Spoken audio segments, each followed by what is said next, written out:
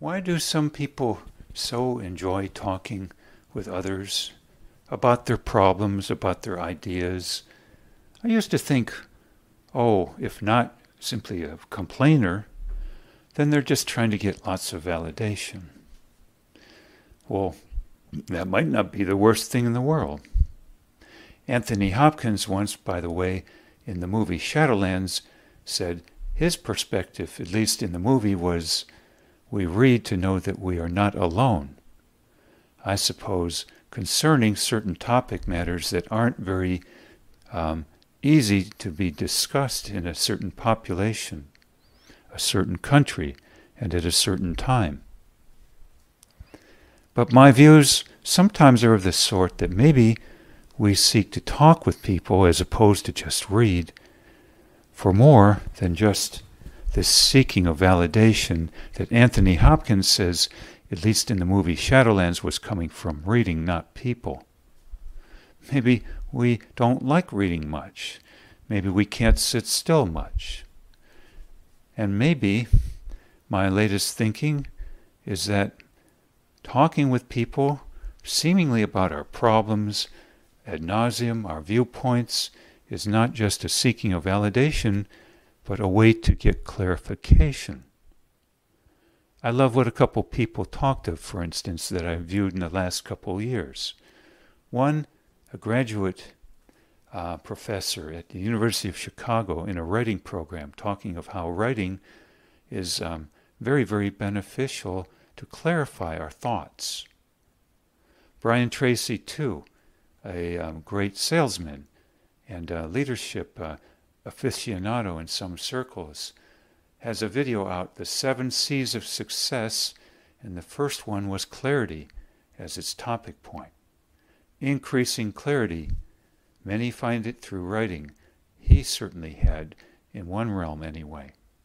Garrison Keillor, too, of the Prairie Home Companion, had talked in one video during a Christmas special several years ago, no, I take that back, maybe 10 years ago, that he found his writing efforts to be hugely important to clarity enhancement.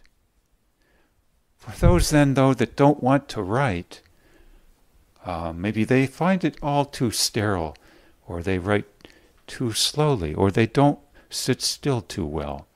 Maybe they enjoy what I now view as talking type clarification or talking journaling.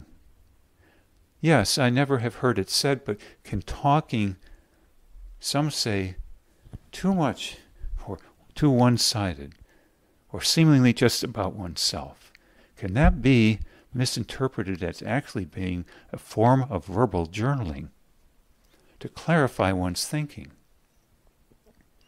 Isn't that then why we always hear, if you want to make a friend or understand people better, just listen? Well, I used to think always, well, the problem is we don't listen because we just want validation of our own thoughts, whether they're virtues we're not getting validated or denials we're not getting validated, misconceptions we're not getting validated, what have you. But isn't it possible some people simply enjoy verbal journaling rather than written journaling if they're seeking clarity and more clarity and more clarity? Maybe they simply can't tolerate not pursuing clarity, and again, don't pursue books much and don't like journaling for whatever reasons. Journaling, of course, being a rather slow, laborious project or process. Talking, very easy for some, depending on the person. Some, not given much to enjoying or tolerating the company or feeling comfortable in the company of many others, journal on paper exclusively. Others may wish then to journal using talk, in person. Now, friendship, talk, discussion can be much more than that for that purpose, but how fascinating, I think, this thought popping into my head not long back. Don't give ourselves such a hard time if we talk too much. Isn't thus this one reason in particular why so many wish to talk and don't listen too much. They're either in the process all too often of excruciating pain and venting it, blaming someone else because they can't get to the bottom of things, seeking validation in general, or maybe verbally journaling.